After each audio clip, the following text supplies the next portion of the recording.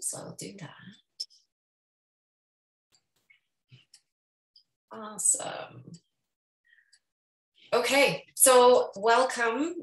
We are small, but I'm certain we are a mighty group today. And like I said, hopefully I'll get to share this information a little bit more as we go along. Because we are small currently, I will just invite you both, if you have questions on something that I'm speaking about, just let me know. Do you have to jump off the call in 30 minutes? No problem. Darcy, hey, no problem at all. And like, I can send you the recording if you want to hear the end of it too. And that's totally workable. I will try to check the chat as I'm talking, but I'm not always the most proficient at that because I get going. So yes, first, I just want to thank you both for being here. I know Gokhan, you said that you have kind of your experience that there's more conversation around nutrition as a strategy for reducing injury. My experience is that I haven't actually run into that many people yet that are willing to really bring nutrition in as a strategy and as a solution really to the number of the increase in injuries that we're seeing in our young athlete populations. But I'm very grateful to you for being here and being open to this conversation. My name is Diane Johnson. I am I'm an expert in student athlete nutrition. I've been doing this for a long time with a focus particularly with athletes from about the ages of 12 to 18, and some work with post-secondary athletes as well. And my business, my brand, I guess, is called Guts, where we are working to really, evolve student athlete nutrition with a goal of really changing the culture around nutrition in youth sport so that our young athletes can really feel good. They can feel better, that they can experience fewer injuries and just crush their goals, whether that's in sport and in life, and really leave their youth sport journey with a healthy, long-lasting relationship with food and with themselves. So I'll just give you a brief background as to kind of where this all started. And a real realization, I guess, for me, that things were not working, or that what I was seeing in youth sport and with our young athletes was not what sort of the vision that I had in my mind about what sport was really, what I really wanted young people to get out of sport. My professional background is I started my career as a high school phys ed teacher. I started coaching volleyball at that time as well. So I've been coaching volleyball now, which is my main sport, for about 22 years. I was also during that time the part of the board of directors of a fairly elite volleyball club in our program, as well as I was the president of that program for 2 years. So in terms of the youth sport kind of machine, I have a fairly unique perspective, I think, and just sort of having had my hands in lots of the different operations and the way that volleyball anyway is working. I left my teaching career predominantly because of health challenges that I was having. And when I was first diagnosed with those challenges, I started looking for answers because none of the medical things were working for me. And nutrition was the very first thing that really made a difference. So at some point in my career, as I was navigating changes and wanting to learn more, I decided to step away from teaching, and I immersed myself in this world of nutrition. I was certified in holistic nutrition and sport nutrition. I became a certified yoga teacher. I'm also trained in mindfulness and meditation. And it's been 12, almost 13 years now that I've really focused my energy in the health and wellness field with a specialization with student athletes. So again, I guess I see this, like I said, kind of a unique perspective on, I've been the coach, I am now the parent. I have 2 kids that are in sport. And I've been running the programs, and I've seen like where the challenges, the barriers to some of these things that I really feel like our student athletes should get, kind of the barriers that get in the way of those. So that's sort of how I got into all of this. And like I said, this realization that like something wasn't just feeling right. I thought athletes would be healthier and happier, and that the experience overall would be a more enjoyable one. And everything for me comes back to nourishment, and nutrition is a big piece of that. So like I said, the kind of the guts kind of messaging, or something that I've been talking a lot about, is just that this idea that our nutrition for our young athletes is really broken, and that time and money have often been the barriers that have come up as to reasons why we don't have nutrition as part of a program for our athletes. And basically, I'm just saying, like, we can't use those barriers or excuses anymore, because our young athletes deserve so much better. And what we're seeing statistically with the number of injuries that young athletes are experiencing in sport should be a message for us that something needs to change. So what we are seeing, and I just pulled some stats for you. These are US stats. Darcy, I'm not sure where you are, but Moken and I are in Canada. But just in the US alone, there are over 30 million kids involved in youth sport. That's, and then like 1/3 of those kids will sustain some kind of an injury at least once in their youth sport experience. And that equates to over $1.8 billion in medical bills and healthcare that that they're dealing with as repercussions, never mind all the other things and the ways in which these injuries impact athletes and their families. In particular, huge increases in the numbers of elbow injuries, particularly in baseball and softball players, and I would add volleyball in there as well. ACL injuries have also increased like 400%. Stress fractures are another one that we never used to see in student athlete populations, and now seeing more of them, particularly in the feet, in the legs, and then even in the lumbar spine. And if you are familiar with the relative energy deficiency syndrome in sport, more and more of these symptoms popping up in our young athlete populations, whereas REDS is really typically something that was coined and studied in elite adult athletes. We're seeing this stuff show up in younger populations. And then I don't know if either of you have experienced this, but just also an increase in the number of athletes that are reporting these feelings of anxiety and feeling overwhelmed and really stressed, some of them even depressed. And that has increased considerably in the last 10 to 15 years as well. There are certainly many factors in all of this.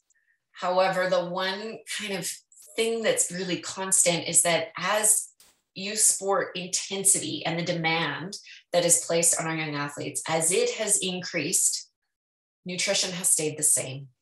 And for most young athletes, that's non-existent. No education, no support, no strategies. Just do what you can in the midst of a busy schedule and try to get it done.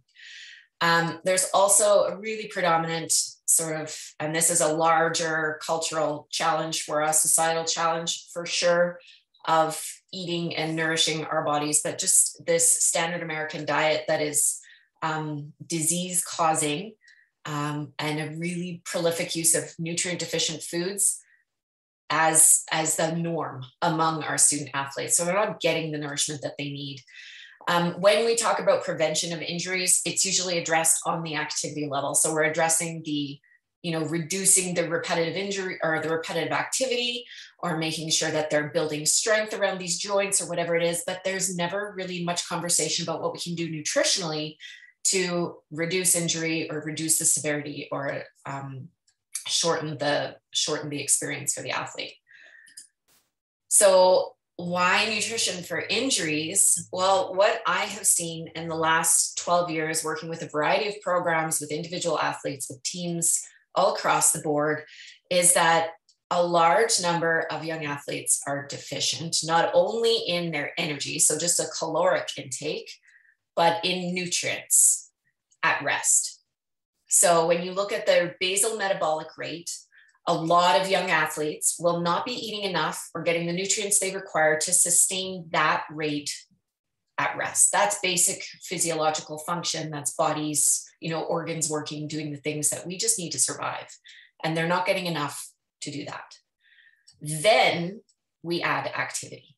And for most young athletes, it's a lot of activity, a lot of repetitive activity.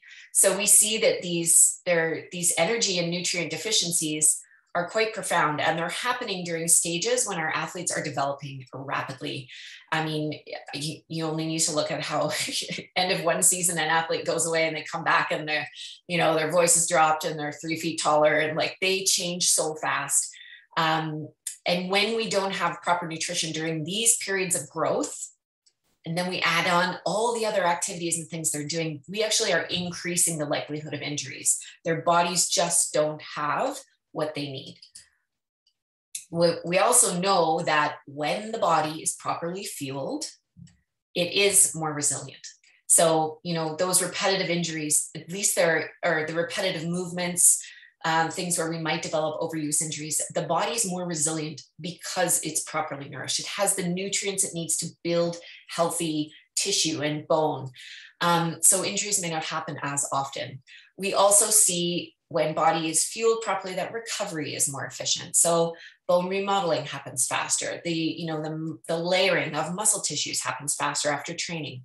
Everything is more efficient. And when or if an athlete is injured, they heal faster.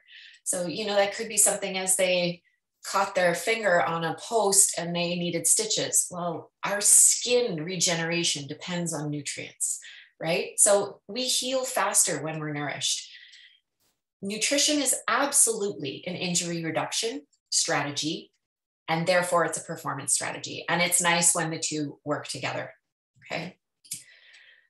So I want to preface, I'm going to go over 4 keys that we work on at Guts that are things that we bring in when we work with young athlete populations, whether that's an individual athlete that wants like one-on-one coaching, whether that's a team, whether that's a whole program of athletes together. And I'll talk more about why, but like, you're not going to see I'm not going to talk numbers in this. This is, I guess, more of like the mindset behind what we need to do to help these athletes get a shift in this experience so that they're not as injured at young ages. If you want to chat about more specific stuff after the fact, absolutely, we can have that kind of conversation. And that's what we get into when we meet the athletes and the programs. So anyway, the first key that we really bring across when we start talking to young athletes and coaches about nutrition is that we have to accept that they are exceptional. Okay, they really, really are. And not the like ego inflated exceptional that, every once in a while we encounter those athletes or the parents that have that mentality, but just that the reality of the situation is that this is an exceptional experience and time of their life, which means that their nutritional needs are also very complex and very unique to any other point in their life. When we look at nutrition just generally, there are 2 times when it is most critical. One of those is during any stage of growth and development. And again, you think of your athletes like between the ages of like 10 to 18, depending where they're at, they're growing so fast. Their bodies are changing so fast. Okay. And then the second time is any period of high physical activity or where we're seeing high levels of training or physical exertion. Okay. Young athletes are pretty much the one period in our life when they are in both of those stages at the same time. If you think of an elite adult athlete, they're done growing. They don't have to worry about the growth and development piece anymore. Whereas, maybe there's a young kid that's not active. They're growing fast, but they're not under those heavy physical demands. And so our young athletes, these needs are super important for them. With that, the exceptional experience of the stage of the life that they're in, facing additional challenges to eating enough and eating well. So, they're super busy. They're eating within their own familial or cultural experience day to day. They've got peer influence. They've got media influence. They've got body image stuff because their bodies are changing fast. They're eating at the cafeteria at school, taking food, developing independence. They've got way more challenges to eating well than we have at this stage in our life. Also more than their parents have. And the parents are the ones that are there trying to do the help, right? So I think before we can even start conversations around student athlete nutrition, we have to get in this mindset of like their needs are are so unique and complex at this stage. And that's actually something I try to help them understand. Like, this is a really special time for you. You have opportunity to create amazing foundations in your health and performance right now. And it's kind of cool, the light bulbs that go on when we have conversations like that. Like, you are exceptional. So let's treat your body exceptionally, right? It's like the fuel in the Ferrari. You're not going to put regular unleaded gasoline in your Ferrari, right? So helping them to understand this is the first thing before we can change anything. Okay, then we get this kind of second key piece here, that they're helping them understand that they have individual needs that are unique. So like, what works for me isn't going to be the same foods that work for you. Your schedule is different. You're not going to be able to have the same strategies, and to just help them understand that this is normal, that the kind of the way of, here's the Canada Food Guide and you all get the same information. It doesn't work. It's not realistic for them. They don't like the same foods. Their bodies aren't the same. Embracing this uniqueness, their individual needs, is a really important piece for young athletes, and it makes them feel special and appreciated. And that makes them feel good through this process. So part of our job is to help them assess their own unique needs. Like, what does that look like in terms of a number? How many calories do I, as the individual, need to consume to perform my best? And I'll just say, I'm not getting into like measuring foods with kids and that kind of thing. That's not what this is about. It's an awareness piece of like, wow, like I really need a lot, right? That we can sort of open their eyeballs with that. And then they get to understand that this is a process for them, this kind of ongoing assessment with a journey, that this changes all the time. It's going to be this when they're 13, and then it's this when they're 15, and then their off season comes and it changes again. And then maybe they transition out of sport when they're 17 or 18. It's going to look different. These are lifelong strategies that help them embrace just their own uniqueness and their own unique needs. Okay. This is also, like I said, it's about strategies that will work for them, because uniqueness is also connected to what's happening in the home, what's happening in the budget, what's happening with scheduling. And these are all things that we have to help our young athletes work with and work through if nutrition is actually going to make a difference for them. There's a piece here too about helping athletes learn how to reflect and listen to their bodies. Like, what feels good? What feels bad? Often this good, bad feeling is just a message from their body saying, you know what, that food doesn't really sit well in my stomach. Maybe that's not the best choice for me. Versus, wow, I felt amazing at practice after I had a banana before I played, right? That so often we're moving so quickly, they don't ever learn to just take a step back and be like, hey, that worked. Hey, this didn't, right? And that's part of them developing strategies and nourishment that will support their bodies through all of the rigors of their sport, okay? On the long term, right? We might only have the athlete for a year or two in our program, but long term, this is helping athletes develop a deeper knowing about themselves. And this is sort of that last piece of the GUTS mission, is just to make sure that these are strategies they can use for their lifetime. It's always going to look different. It's always going to change, but you can review this process over and over. And if they have a knowing in themselves about what works for them, then that foundation continues. Okay. So this like exceptionality and the uniqueness, I think, are pieces that we really get to help our athletes understand if nutrition is going to come in as something that makes a difference for them. Okay, the third piece, and a big part of what we do at GUTS, is around education. And this is probably the teacher in me coming through, as you can see with the slides. But we teach them about real food, right? Because we exist, we grow up in doing what we know, right? We're impacted by our community and our families, and we just kind of continue to do until maybe something doesn't work for us. And then perhaps we start asking questions. But we come in and we start with the individual, the reflection, like, what am I doing? Is it working for me? And then we actually educate them. So of course, all the information we share is relevant to the age group, right? To the particular sport, to where the athletes are at. But what you have to understand is, like, in 12 years of doing this, working with all different kinds of programs, I've probably had maybe 5 athletes when I ask, how many of you have had a nutritionist come to chat with you or with your team? They say no. And they're not getting education on food at school other than what's on the food guide. And that is not what athletes need. They need more. Okay, so what we can kind of build in with this education that's really critical for the injury piece is that they can learn that certain foods contain nutrients, vitamins, and minerals that their body uses to perform and to heal. Their body uses vitamins and minerals to do jobs. And if they don't have the jobs or the nutrients, their body can't do the job.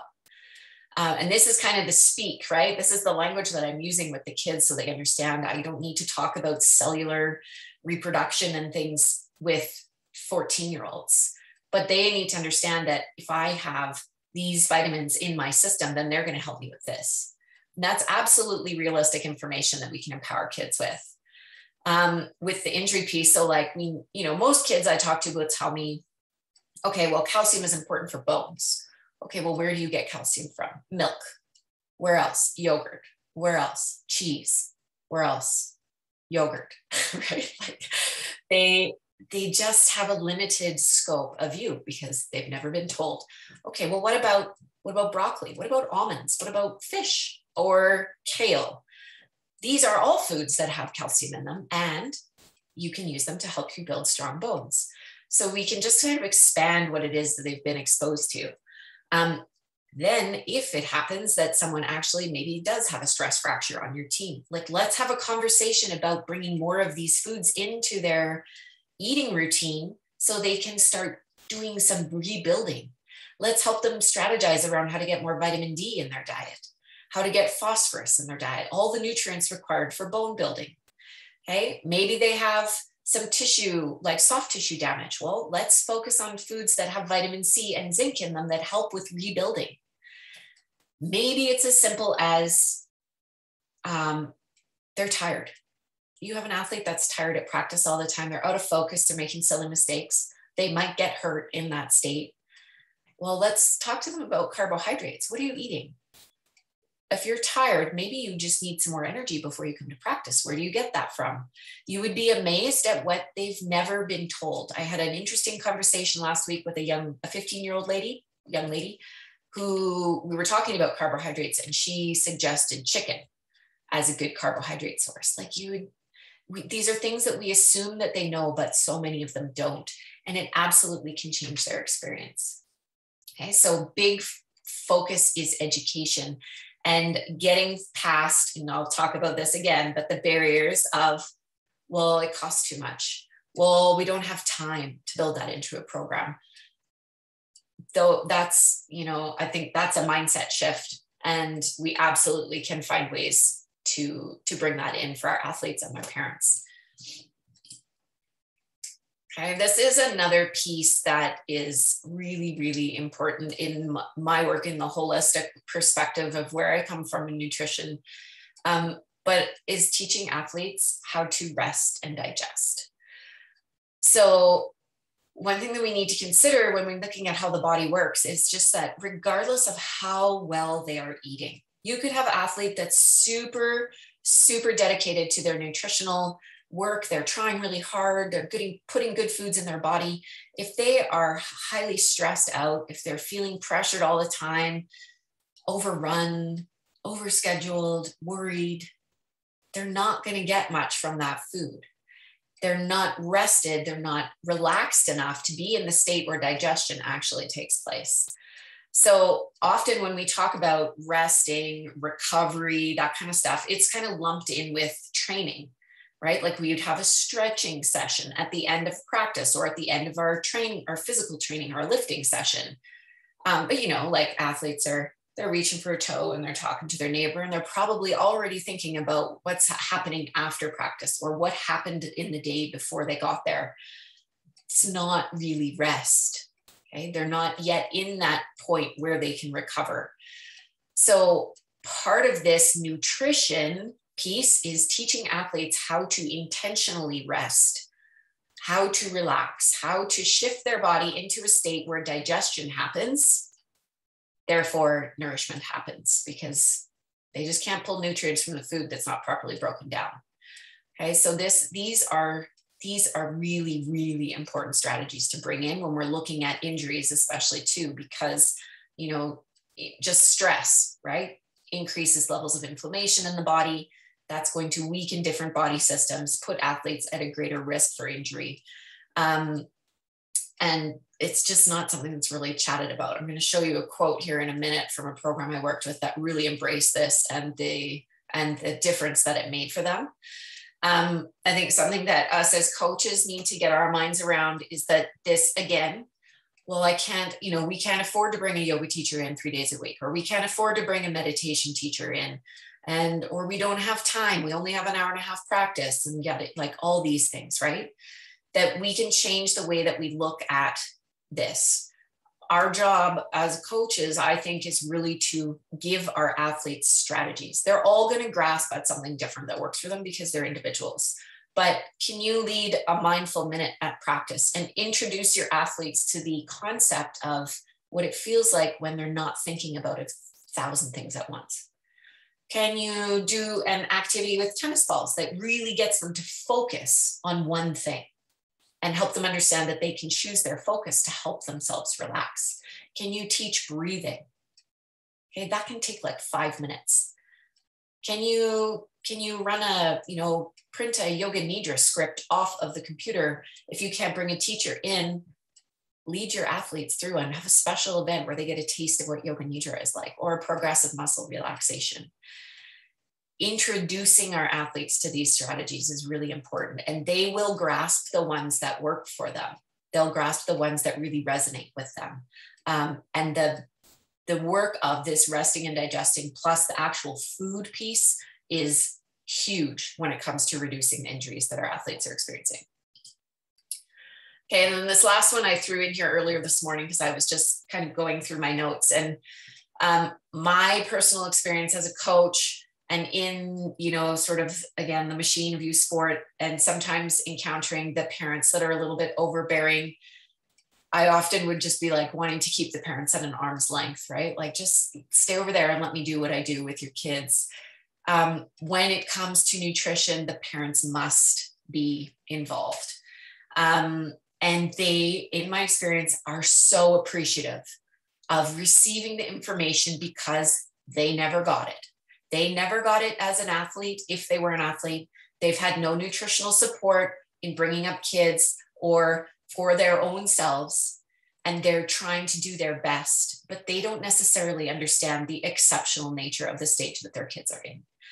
Okay. The reality too is that we talked about this, the needs of the adults are entirely different than the needs of the kids. So parents can feel really overwhelmed of like, well, no, I have to cook 2 different meals and it takes too much time and we're running all around. So like, well, how do we help them strategize so this isn't a stressful piece in their life?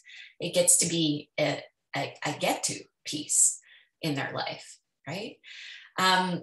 All of the scheduling things for the parents too is huge. If we can give them strategies that help them and their kids make even a couple better choices in a week, even get a few more whole foods in a week, like all of that makes a difference when it comes to injury reduction.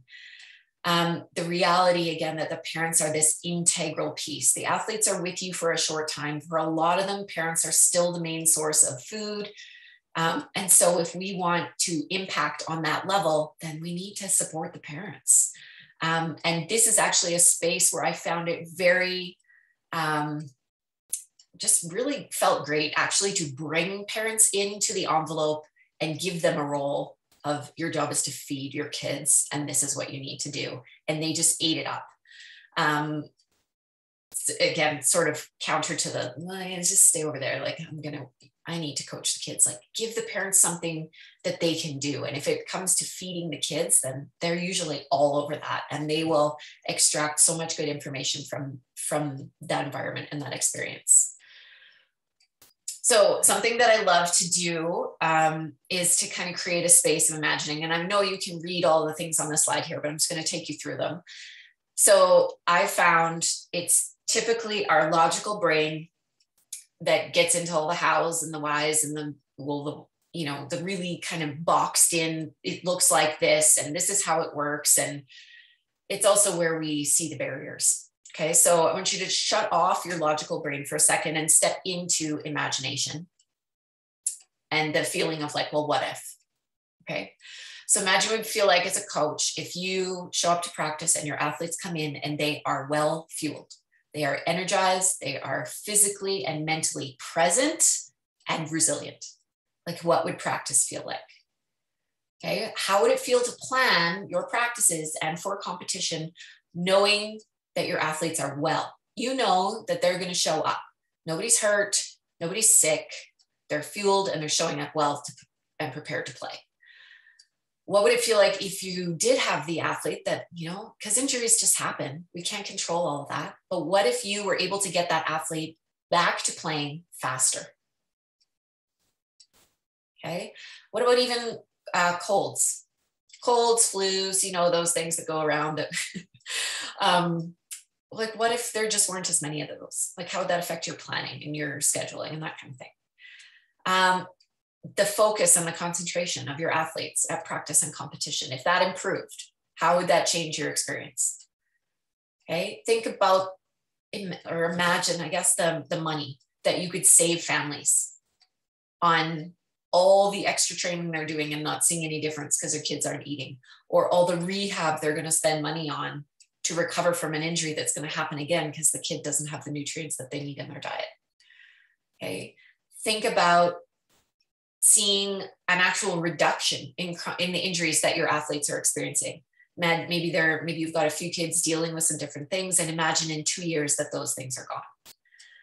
Okay, also just the symptoms, the irritability, the depression, the hormonal fluctuations, the amenorrhea in female athletes, the more prone to injuries, the lacking training aids, all the things that are a part of the relative energy deficiency syndrome, seeing those go away because they have enough energy.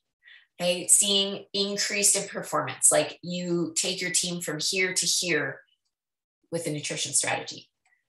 And think about the enjoyment that you get to experience as a coach when you see your kids really thriving in sport. Imagine the enjoyment of see their celebration, see the parents, right? Change happens in this imagination space because this is where we see possibility. Logic is important, but it can also shut us down. So this is where I love to take people, because this is where we get to change things, is what would it look like? Okay, these are a couple of quotes I just want to show you based on just the impact that this kind of work had. So this quote is from a past head coach at the University of Calgary women's volleyball team, where I worked with them for 2 years as their wellness consultant. And we worked on nutrition and rest. So in 2 years, injury rates decreased by over 80%. The overall mental and emotional health of the athletes increased, and their nutritional decisions made an impact on performance because of my education and guidance. So, I mean, this was when I really saw it all take shape the way I had imagined that it would impact the athletes. And the second year with this team was when they won Canada West, which they hadn't done in a really long time because their girls were hurt and weak and sad, honestly. Nutrition and rest made a massive difference for them. This is actually a quote from the starting setter of that program, who is now playing professionally in Greece. And we actually have had the opportunity now to work together as coaches, which has been awesome. But she said it was a real privilege to work in this scope of nutrition because we look at athletes through a holistic lens. And it's really given her the nutritional, mental, and emotional tools to help in all aspects of her life. She still refers back to the personalized nutrition plans that I gave them when she's now playing overseas. And this is the piece too, I think, that we need to remember, that the life lessons through sport, right? That they extract so much during these years through the love of the game, and that are the skills that we can impart on them, like nutritional, mental, and emotional tools for all aspects of life. Like that for me is profound. And it's been amazing to see where this athlete has gone with her game and in her life. Ken Zellis here, this is a director the athletic director at a private school out near where we are. And he's also the president of the basketball association in our community. Just kind of commenting on despite what I've shared with you today being a little bit more of the mindset behind that, what we share is really based in science and research, and it's easy for the young athletes to follow and understand. We also come with the teaching background, and a coaching background. So we relate to kids, we relate to coaches on the programs, and we know what they need. And then ACE Volleyball Club, the one at the bottom. Currently, I'm working with several of their teams, and just that I'm really passionate about what I do. I'm pretty easy to get along with, and it's been a really, really good time working with those athletes and seeing their seasons kind of as they're coming to an end now, where they're finishing off, has been really, really awesome. So just some concluding thoughts for you through this is just to be willing to challenge the current norm in youth sport in many ways, particularly, of course, with this conversation in terms of nutrition and helping athletes reduce injuries. Is just what we're doing isn't working. There's just more getting hurt. Their bodies can't sustain this intense season and the intense physical demand. We need to give them more. Nutrition hasn't been a focus, but we know through research that shows us that nutrition can help reduce injuries and speed healing. And why are we not bringing this into every youth sport program, regardless of age? I guess I'll just say this too, having had the opportunity to work at the post-secondary level in this respect, having had some really amazing conversations with past professional baseball players and, past national team players and all these, they might get nutrition then. Why are we not giving it to our 12 to 18-year-olds? Why? Okay. Especially when we know that it makes a difference. Again, I bring this back to, it's a mindset shift.